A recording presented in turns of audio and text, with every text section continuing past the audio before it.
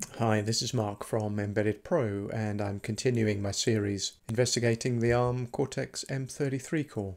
In these videos, I'm using the LPC55S69 microcontroller from NXP. In this video, I'm going to show you how to use the clocks configuration tool in MCUXpresso, and I'm going to create a new project, show you how to use the clock out pin, and then experiment with the clocks configuration tool to change the operating clock for the microcontroller, and we'll be able to see the behavior of the clock by scoping the clock out pin.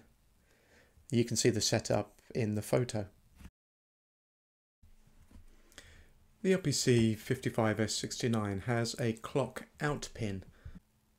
Let me turn in the user manual to the general purpose I/O chapter.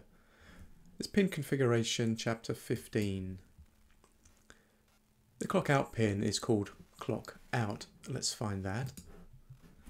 Clock out, and here we are. We can see that the clock out pin is multiplexed on port 0, pin 16. It's the second function for that pin. On the evaluation board, port 016, so it's PIO016. We can see that this is pin 14 of the microcontroller and a signal name ADC0_N. I know that ADC0_N is output on a pin header on the board.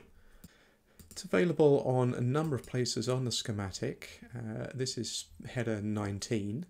We're going to use it on the micro connector. That's pin header 23 and is signal number 1.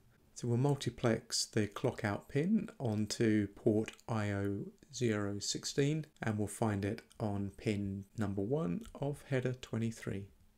As always, let's begin by starting MCUXpresso and creating a new project.